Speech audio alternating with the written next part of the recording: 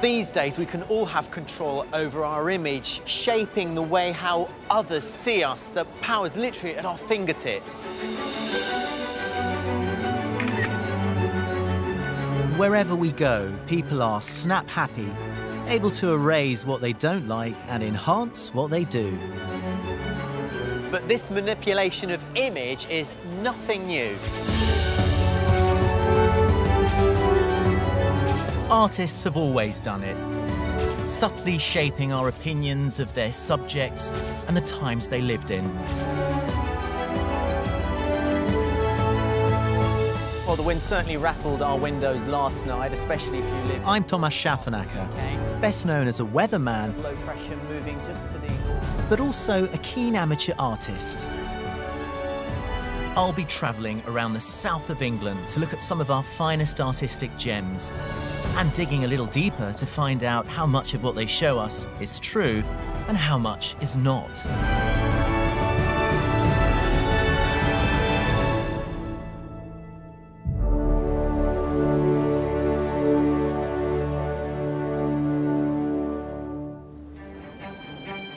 Over the next half hour, we'll reveal how, just like the social media of today, the manipulation of our appearance has been a constant throughout the ages. From the Roman look being all the rage. I guess it's just like today we follow fashions of the rich and famous. And Lord Nelson's many changing faces. These are two different people. Completely different people. To Victorian photographs so ahead of their time, they could be from a magazine of today.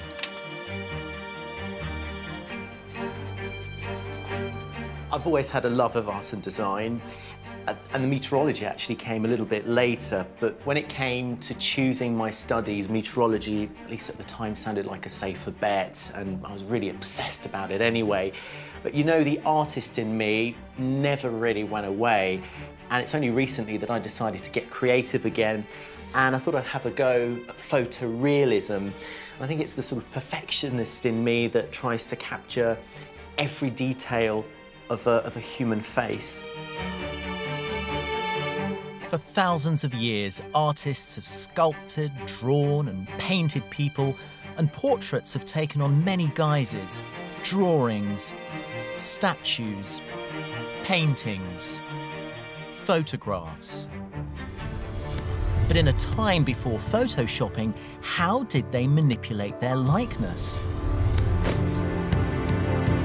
I'm starting my exploration with the Romans. Known for their forward-thinking attitude, their arrival on our shores around 2,000 years ago heavily influenced the Celtic Britons living in the south of England. They stayed for around 4 centuries, and although they were invaders, the Roman armies weren't always seen as the enemy. In Hampshire, it's believed the local Belgae tribe welcomed them with open arms, and they settled here, building Venta Belgarum, the city we call Winchester, once the ancient capital of England. The City Museum houses many treasures from our Romanisation. I'm meeting up with collections manager Robin Isles. Hello, Robin, nice to meet you. Hello, Thomas. Welcome to the City Museum. Thank you. One of the museum's star pieces was found in a sandpit in the Hampshire village of Otterbourne. Believed to be around 1,800 years old, this Silkstead head is a portrait in bronze of a young girl. Probably based on a real person, she'd have been a Celtic Briton, but her portrait has a very Roman look. In some ways, it's a very classical Roman face and a recognisable face of a young girl. Very natural proportions of a face, a bust in bronze. Like a Roman statue. Very much. You might get that across the whole Roman Empire. And the British people were very keen to take on this Roman influence and show how Roman they were. But the hairstyle, although it's a Roman hairstyle, so again we're sort of showing how we're wanting to be as Roman as possible, the way it's portrayed is almost in the form of a pattern. It is, it's very symmetrical. Celtic art is more stylised, not necessarily showing the real thing, but showing it in a more stylised fashion. So this is a fusion of two styles, so the hair is both Roman and Celtic. At the same time. At the same time. The eyes are the other thing.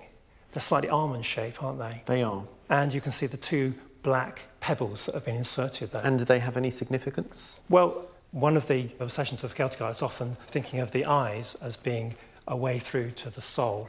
So to be able to look at a face of someone who potentially was a person in Roman Winchester is quite something. So this is a bit like fashion, really. It was fashionable to look Roman. Certainly you would aspire to be as Roman as possible, because by showing that, you're showing your status within the Roman Empire.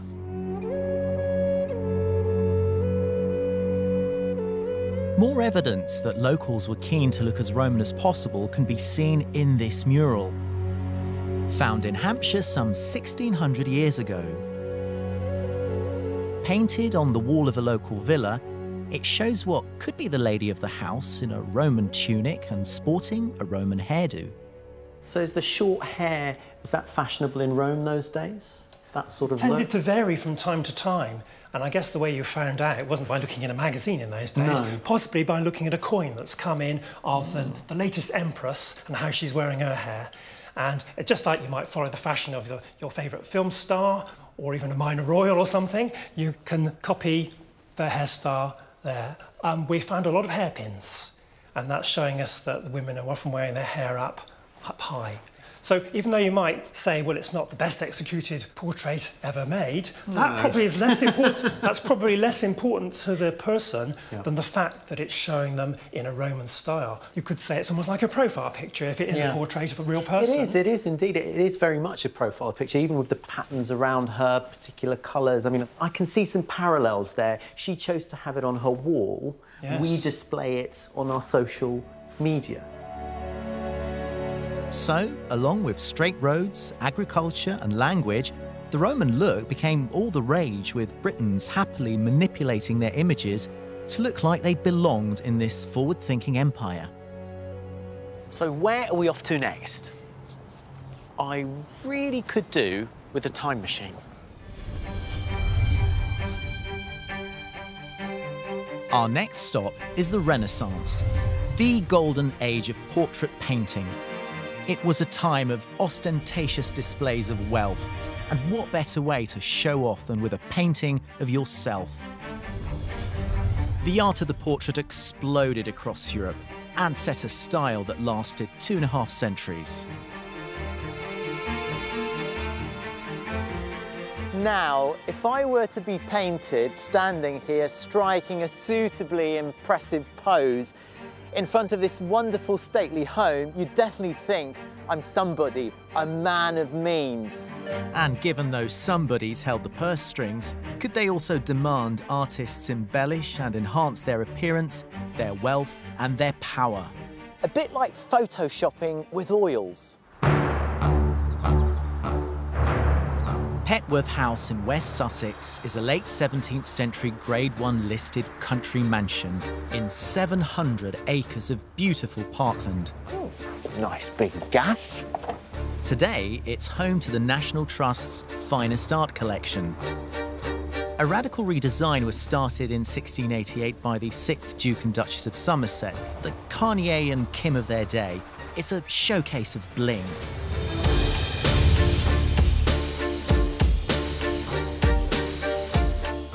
From authentic Roman statues to countless portraits, everything here announces the couple's wealth and status.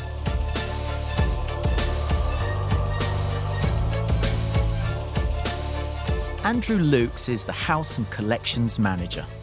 And here are the Duke and Duchess of Somerset posed by the European painter Closterman in this very grand arrangement. And what a magnificent painting it is. He's standing there very proud, obviously a rich, powerful man. What he's wearing is obviously incredibly flamboyant. Does that tell us something about what he was like on a daily basis? Is that what he wore? Well, he did actually, yes. I mean, famously, he even wore the full regalia of the Order of the Garter, which is what you see there, when he was dining alone in the house. Right. So this is someone who was fiercely for breakfast on occasion. So he was fiercely proud of his status, and the way this portrait is painted is absolutely reflective of that. The portrait clearly uses opulence, but is everything you see real? And there's obviously a story in the painting there because we've got the dog, and that's a servant there, presumably. Yes, interestingly, there's a black servant boy introduced as almost as a sort of picturesque element to this picture, and it would have lent an additional layer of status of the sitter, the Duke of Somerset, because this idea of having young children as servants, particularly black children, was very much part of that. Did they even exist? Well, was that just added there just for the sake of appearing in a certain way? They could well have just been added to embellish his overall image, and the fact that they are there at his feet and looking up adoringly at him is all part and parcel of this self-generated image. So would you say that that painting portrays him and more? Well, we'll never know what he really looked like. At this date, it was perfectly acceptable and indeed expected that the sitter would dictate to the artist precisely the manner in which they wanted to be represented. So almost certainly he's made to look taller than he would have done in real life. His complexion and so on in this picture is immaculate. Whether it was in reality, we just don't know. But the overall package is a confection. So these days we take thousands of digital pictures of ourselves, and that is our legacy. Pre-photos, people like the Duke would have had a portrait painted, and that would have been his legacy. This is how he would have liked to have been seen, portrayed, remembered. I think that's right. But in those days, there was a whole team of people involved in creating this kind of product. But legacies can come back to haunt you. The Duke was nicknamed the Proud Duke, as he was said to be pompous and arrogant. Almost a century after his death, one of his descendants mischievously switched the position of the Duke and the Duchess so they no longer face each other. Why would it have been reversed? Well, because it really emphasises this idea of him being proud and pompous, because he's actually turning his back to his wife. Oh, I see. Conventionally, what he should be doing is gesturing towards his wife and to his heir, but in this arrangement, quite the reverse. So the descendant was basically trying to have a little laugh at him. Very much by swapping the paintings around. Exactly what he would have not wanted. Correct. Portraits, the Instagram of their day, and just as open to misuse. While we only have paintings of the Duke, there's one Briton whose fame was celebrated in many art forms. A massive celebrity in his own lifetime and still a hero to this day. It's Lord Horatio Nelson.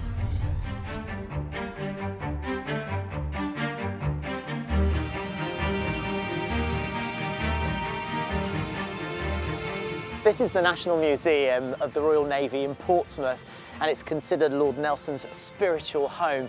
And even more than 200 years after his death, there's no denying you can still feel his presence here. This is HMS Victory, in which he led the fleet to the battle at Trafalgar, and over there is his 9-foot figurehead. Nelson was just 12 when he signed up to join the Navy as an ordinary seaman. 7 years later, the 19-year-old Nelson gained his first command.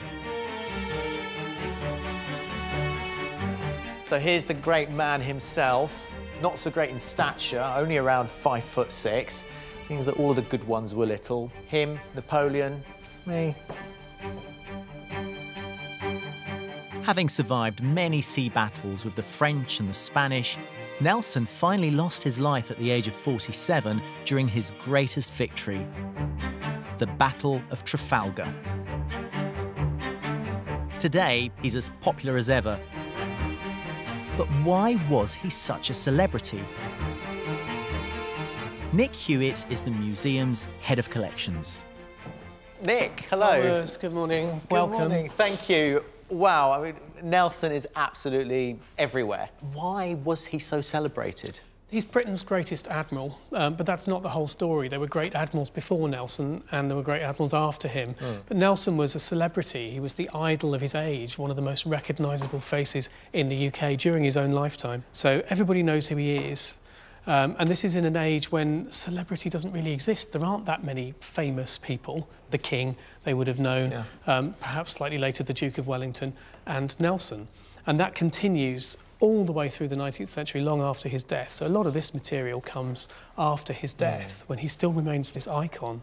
It's amazing that back in the day, people bought things like that. Just like we go into a souvenir shop these days with a face of a famous person on it. They had that in those days as well. Yeah, yeah, and it's like touching fame, isn't it? Yeah. If we're really impressed with someone, it's almost like we have a little bit of them we can take home.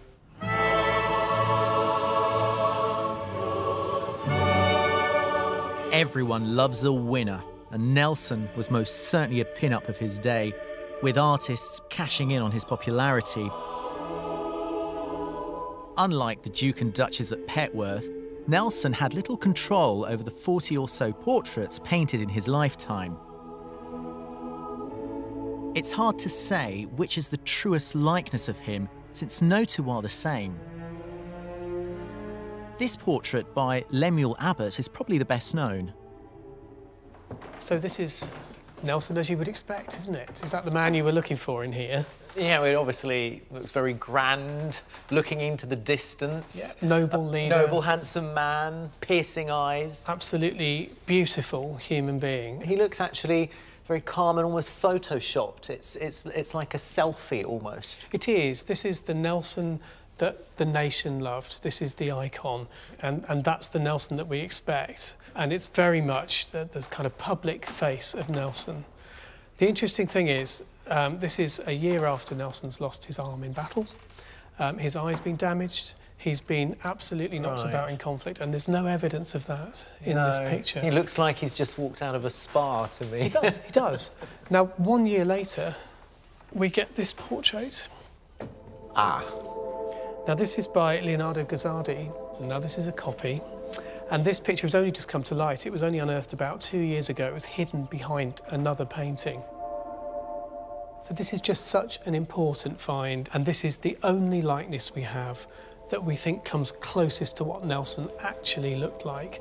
All his damage and all his wounds are there. His eyebrows missing. There's this horrific scar over his eye. There's bags under his eyes. He's thin and gaunt. This is a man who's lost his arm in battle. This is a man who's been scarred. This is one of Don McCullen's Vietnam veterans staring off on the 1,000-yard stare, isn't it? So this is what he really looked like.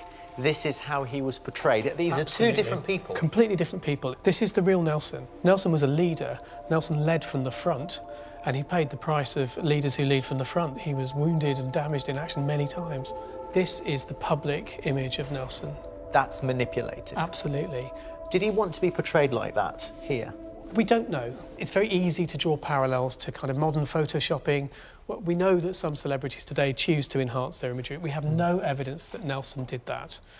This could very easily have been a decision by the artist to present his subject as his public would have expected him to look. Why would he allow to portray himself in two different ways then? What's the point? I think it's very simple, Thomas. I mean, if you were going up against Nelson in battle, who would you be more threatened and intimidated by? Well, obviously him. That man yeah. there. Looks like he's really been through it all, yeah.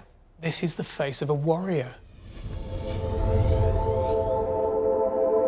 My next stop takes me across the Solent, home waters for Nelson, and forwards in time to the 19th century, where moving away from formal portraits, a pioneering woman and her camera captured people in ways that still speak to us today.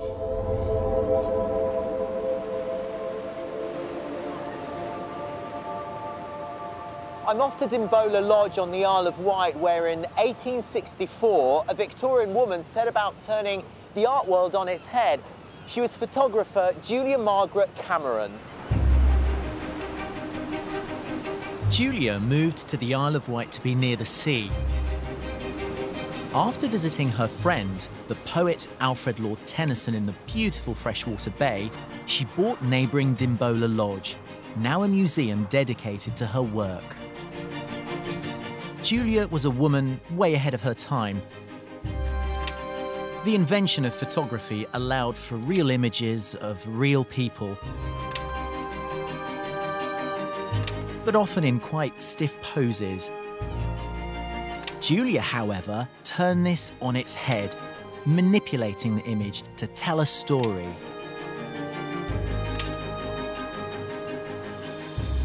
Gail. Thomas, lovely to meet you. Lovely to meet you. Gail Middleton is a trustee of the museum and an expert on Julia. So tell me about Julia, this incredible person. Who was she? My sort of analogy of her is if you put Vivienne Westwood in the house here, now, and Jay-Z was the poet up the road. Wow. It must have been so out there Yeah. for Victorian people to understand. So her photographs were very different to everyone else. Why were these pictures so special? So Julia's approach was more to give a feeling from a photograph, to compose the photograph, to make it more otherworldly, to make it more intimate, rather than just to record what you saw in front of you. She'd make up stories with pictures. She liked to screw the lens right down, sharp, and then pull it back to make it soft focus.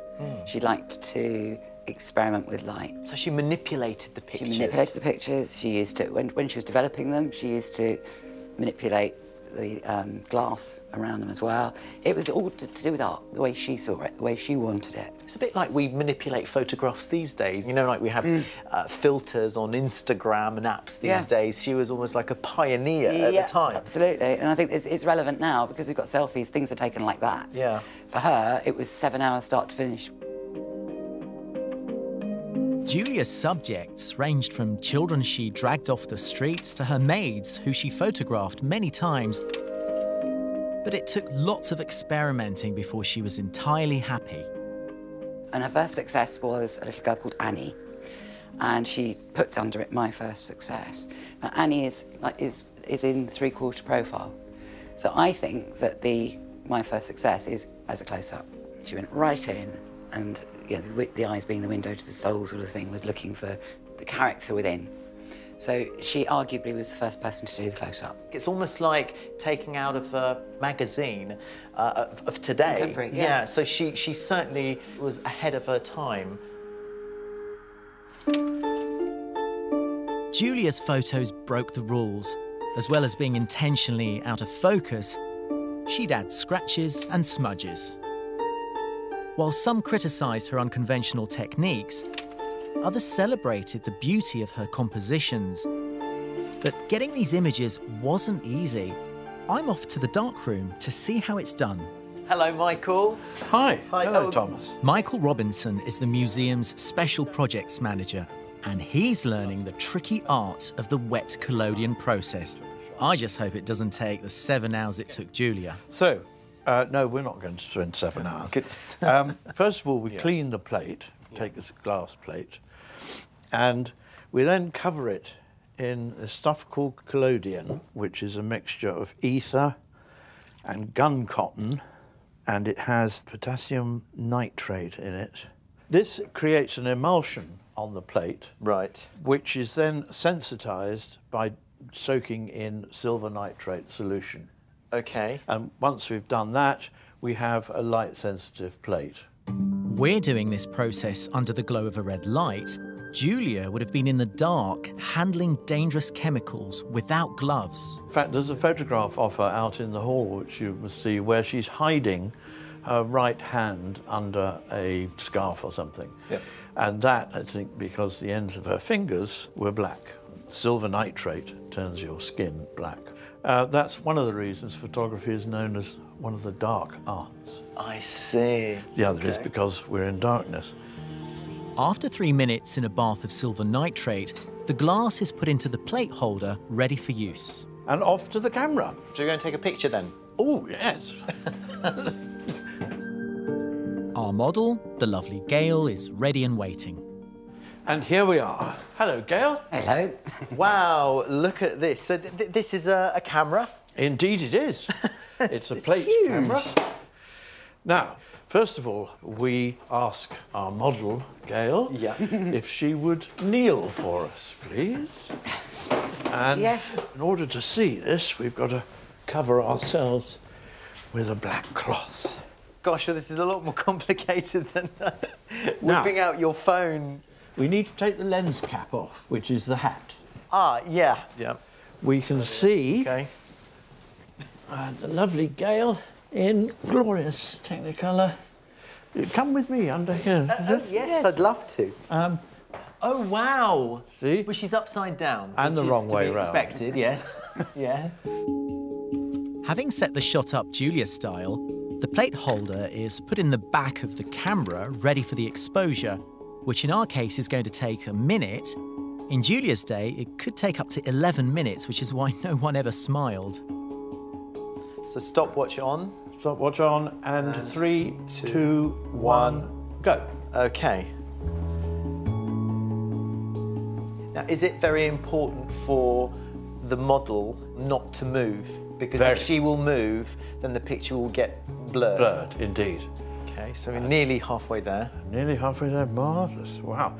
And then we've got to stop the exposure with the lens cap, put the dark side in, and beetle down to the darkroom. Down in the darkroom, the glass is placed in a bath of developer. Thomas, you can see it's... Wow. A picture is emerging. I can see the eyes, the hair. That is actually amazing because it just looks like a negative from the old-fashioned films that we used to use. That's what we're aiming for. Julia would do this thousands of times to get the image she wanted. And it wasn't just everyday people she snapped. Like a paparazzi, she'd force herself upon celebrities. She especially liked to photograph the great men of her day, including one we're all familiar with, though we may not know it. There's an etching there of Charles Darwin. Oh, my goodness, really? Back of the tenor. That was her. She took that picture. Well, Darwin was staying next door. Julia took his photograph. She went to see him off at the ferry, and she gave him the photographs, and Darwin gave her some money. And she ran back to her husband saying, look, Darwin thinks this likeness is one of his favourites. Being a friend and neighbour, another of the great men Julia photographed many times was the poet Tennyson.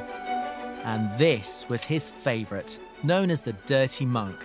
But the one that's really caught my eye is of the painter George Frederick Watts, the Whisper of the Muse. I particularly like this one here because it almost looks like it's a still taken from a movie or something. It's sort of like frozen in time. Yeah, a moment in a story. And again, we've got the sort of effects there. Blurred edges. The blurred edges, the blobs. And actually looking at these pictures, it's inspiring me how to do my own artwork, I think. I've already got an idea of perhaps, I don't know, painting Einstein or something and maybe blurring out the images and adding splodges there and not making it look like a realistic picture. So, yeah, it's really interesting to see that that was being done 150 years ago. Yeah. It's lovely that it's inspired you.